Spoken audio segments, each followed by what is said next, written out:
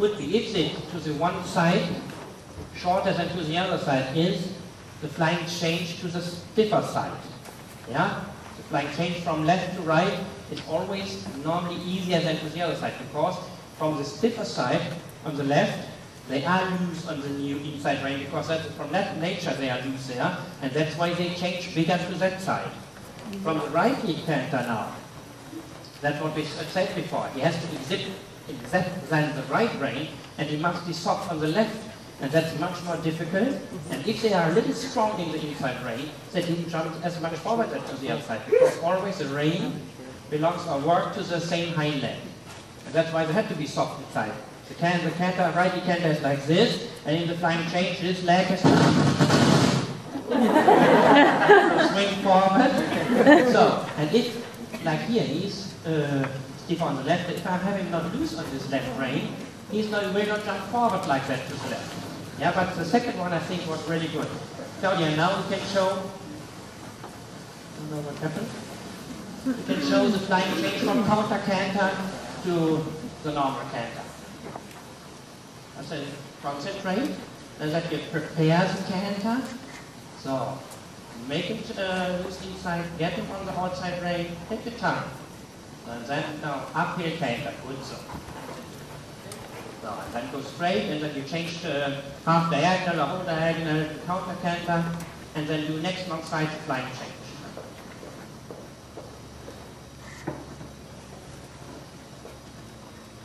And if possible, do it near E. Cesar, wait 1 second. Uphill, collect him a little bit more, Claudia. It's too long. So, active and forward is okay, but he has to stay on the hind legs. Take time. Take time, then do it later if he's looking. Oh. And you see, he was looking, and then he was moving a little left, a little bit right, and then don't do it. Do the flying change when you can prepare, and when he's absolutely straight. Do it again, no problem. Sink shoulder forward, look in the mirror, and keep him straight. So. It was a little tense. Do it again. See, like, please can you come a little bit more inside? Do it again.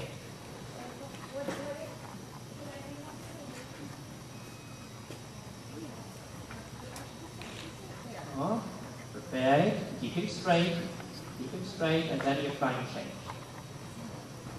Bring him up, good. And walk one. And you can see the difficulty in this preparing of the flying change, because when she, also because it was a little tense and hot, but that happened absolutely with young horses. Like for example, she had him in righty canter straight, and then she tried to make him a little straight with the left rein, and then instead of that the horse keeps straight, he moved with the hind legs to the other side. You saw that, no? Because when she tried to prepare, then he was a little strong on this new rein, and instead of being soft to that side and accepting the right rein, first he tried to be right and left with the hind legs.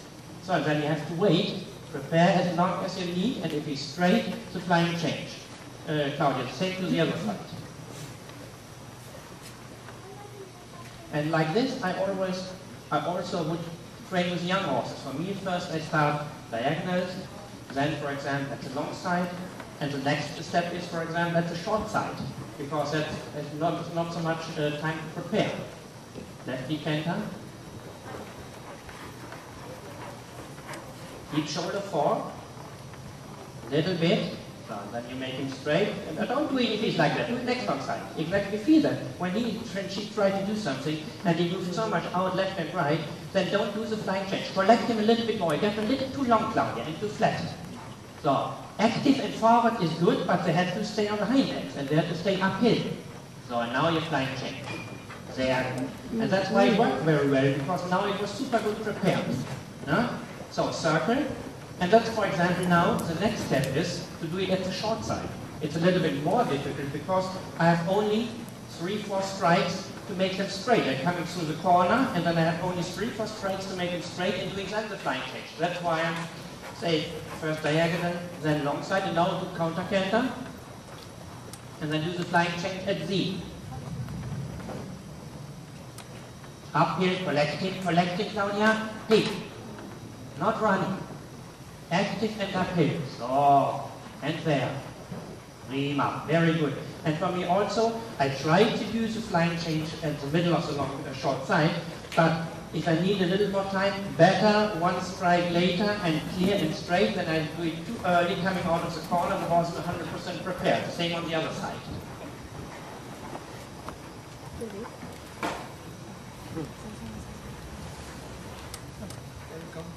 Stay counter canter. Exactly. Uphill like that. Make it straight, perfect, uphill, prima. Was not as big as the other one, a little shorter behind, but okay. Short break.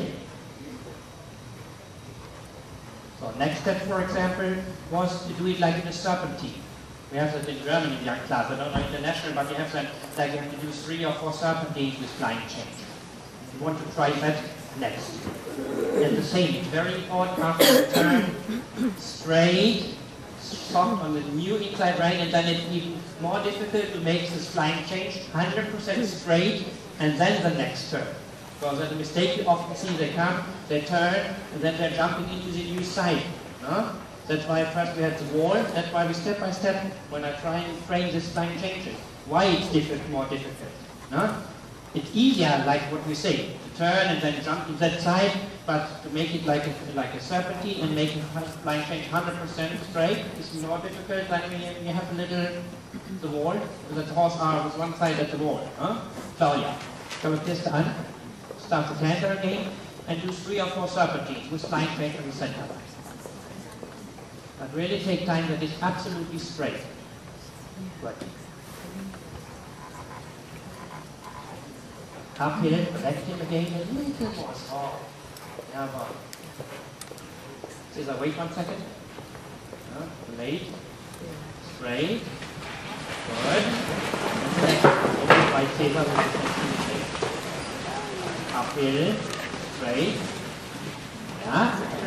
That was, but you, in that moment, that was too early because the horse was not ready. And then next time, if that happens, stay counter canter. Or go in the same hand again. Try again. And only do you flying change, hoffelt now a light hoffelt, uphill, light hoffelt and change. Oh, again, he was a little late with your 8. Collect him now. Collect him, make him straight, prepare and change. That was fine, that was super prepared. The same you do once in the other direction, then it's enough. So, like in this serpentine, collect him a little bit more when you turn, Claudia. Same, only once from the right. The left one was really good now. When you turn, collect him a little bit more. Make him really stay just before you turn. Eine Fliege weg from rechts. Not faster, hey. I know you want to make him active uphill, but don't let him run. So, now a light off, collect him a little bit more, collect him a little, yeah, make him straight, prepare it, okay. Do the same again with walk. Now do the serpentine and walk on the center line. Good. And again from the right. And sometimes if you feel, now he gets nervous because he knows exactly the flying change is there, then you have to change it. Same with the young horse. Then I don't do it. Then I do, for example, a few transitions, walk canter, canter walk. Once more. Uphill, not faster. Good, so I would say you keep that, and that's enough with the serpentines. Walk a little bit. Very good, Claudia. Hey, that was not good. Huh? Take the snuffle and then do a good transition to walk. Prepare it, relax it, sit on the seat, prepare it, let it loose inside. Yeah, you did a lot of transition, that's okay, but you have to correct it, that's very important. We have to be very strict and very concentrated on our work. So, and if I want to transition canter, and if I want to transition to walk, then I have to do it correctly. And if he's trotting, then I have to do it again. I think that is very important for the whole training, that we are very strict and very concentrated and very straight. If we work with that. So, this horse is, for example, if a horse is like he, so sure that then it's very easy to go from, like, this changes to 4 times or 3 times. But always, important is only do the next line change when the horse is good prepared. Only in the test. Sometimes I have to make like compromises and I have to fummel.